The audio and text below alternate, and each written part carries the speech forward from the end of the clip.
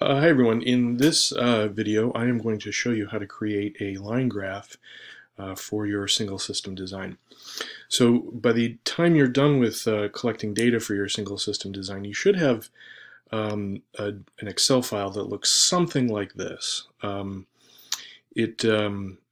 may need to put your questions, your responses into an Excel file. You can do that. You can enter the data. So you're going to need to put the date in one column or one row, and then each of the questions in the other row. And then I recommend creating a column for the phase as well. You can just use an A, a B, and a C. All this will sort of come into play here in a few minutes.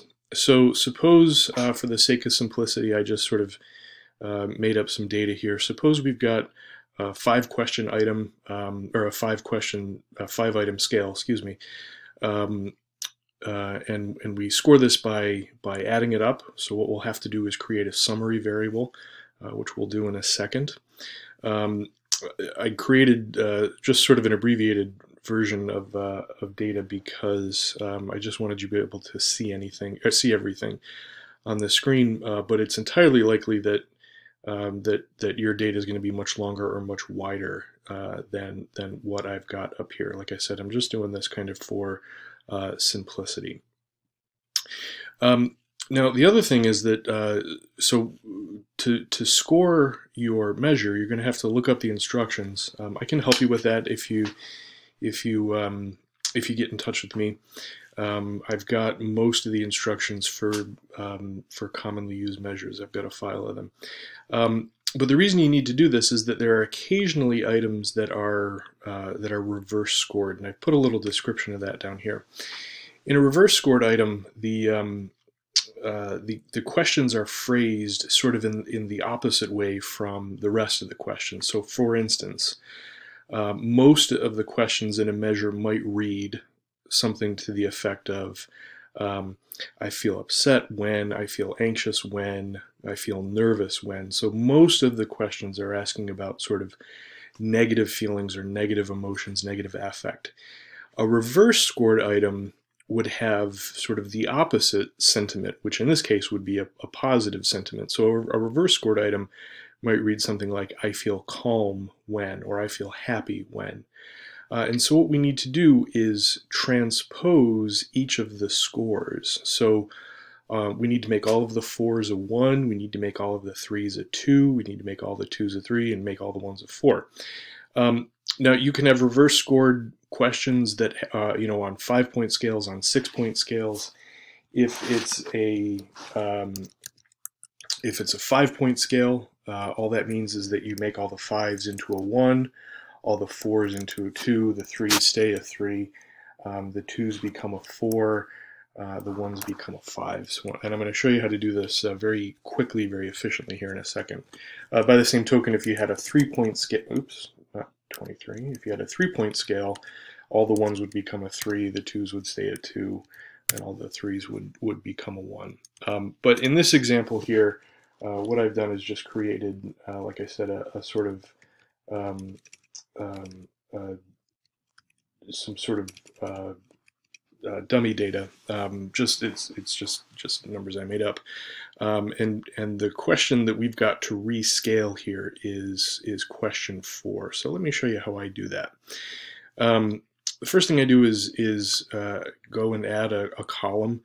And then it's typically, like I was saying in some of these other Excel lectures, it's typically a good idea to keep yourself organized and label your column headings so that you know what it is, you're doing. And now we could actually go through and do this by hand, but that would be, kind of boring. We could make this 2 a 3, this 2 would be a 3, this 1 would be a 4. And for a short item like this, that wouldn't be all that hard to do. But I think we should let Excel, or ask Excel to do the work for us. And so the formula for reverse scoring is actually very easy. Remember, we start all formulas with an equals sign. And then what we're going to do is, let me show you here first, and then I'll explain it. we're going to take the number of possible answer choices, which in this case is 4. We're going to add 1 to it, and so 4 plus 1 is 5. So we're going to do equals 5, and then we're going to subtract from that the original score. Okay, and so in this case, 5 minus the value that's in column F5, 5 minus 2 is going to be 3, right? And then we're going to, like I said, ask Excel to do the work for us. We're just going to drag that that little green box so that Excel autofills the rest of those columns. And as you can see, all the 4s have become a 1, the 3s have become a 2, the 2s have become a 3, so on and so forth. Now, if you have a 5-point scale, right? I had this up here a second ago, and you need to convert the 5s to 1s, the 4s to 2s, the 3s obviously stay 3s, the 2s go to 4s, and 1s become 5. The formula is going to be an equal sign, and then because you add 1 to the number of possible answer choices, it's going to be 6 minus whatever the answer is. By the same token, if you had a 3-point answer scale, it would be 4 minus whatever the original answer is. So again, as I said, you can do this by hand. It probably wouldn't take you very long, and that seems kind of silly.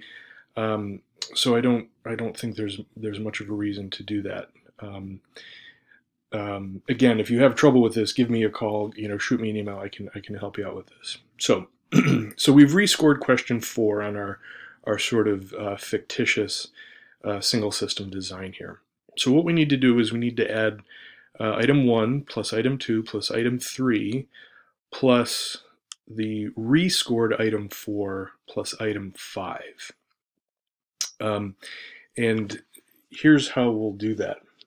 So we'll create a column. You can label that column whatever you want. Total would be fine. Sum would be fine. And then we're just going to write a formula. So this equals all of these cells with the exception of F5. So this is the sum of C5 plus D5 plus E5 plus G5. Now I'm skipping F5 because that's where our untransposed data is, plus H5, right? So that gives us 4 plus 3 plus 4 plus 3 plus 3.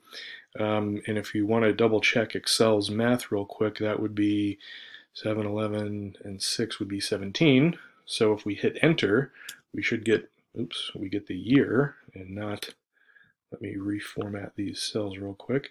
Get the year.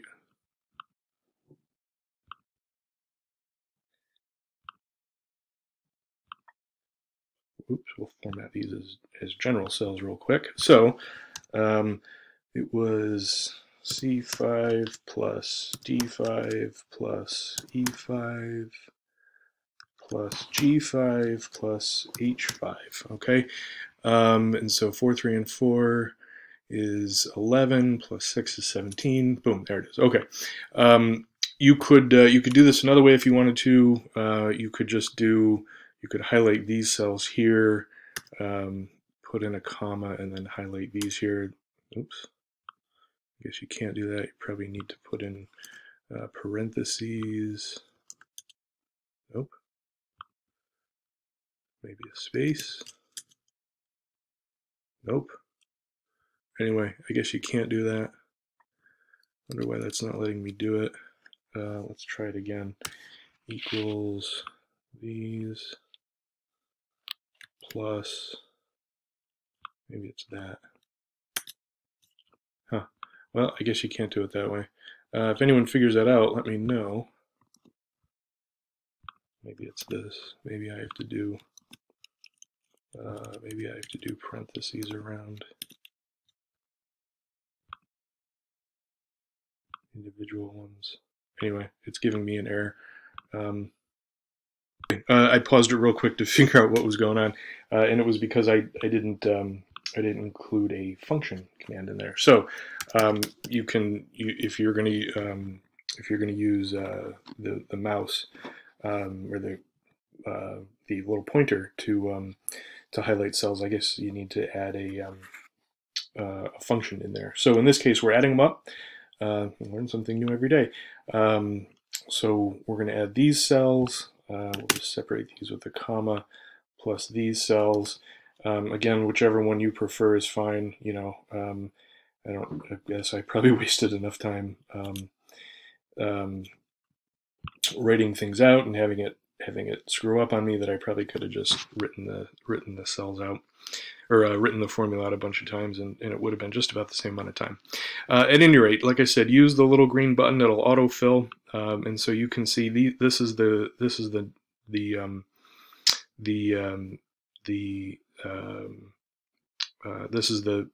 the values we need to graph here, like this.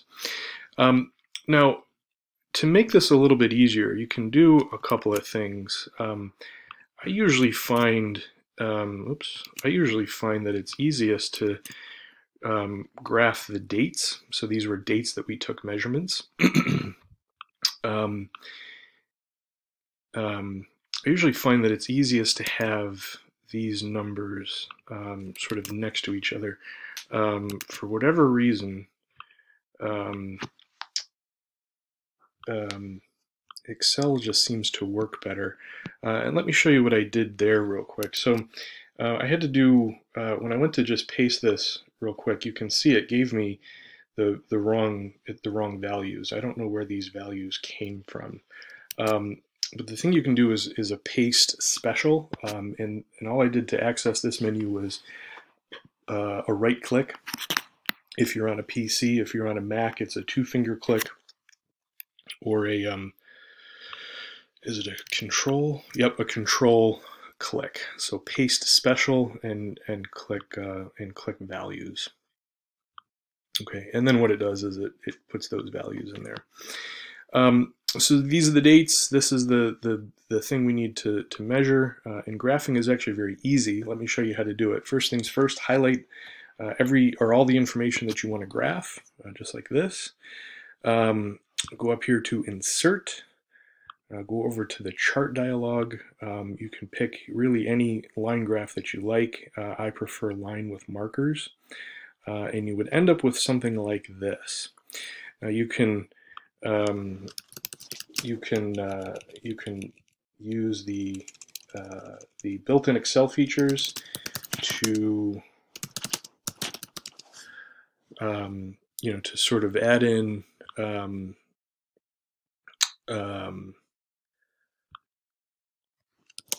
labels. So date of measurement.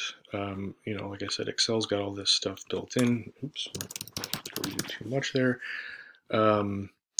We could add a vertical axis label here too. I won't bother doing that. And this is a perfectly fine graph. The thing that we would have to add at some point would be probably a shape of some kind, just a line to show us where the A phase started and the B phase ended. So you can do that with a line. I don't think that's in the right spot, but you sort of get the idea, and then you can use text boxes or something like that to label the different phases. I'm going to show you a slightly different way of doing this that I think actually works a little bit better.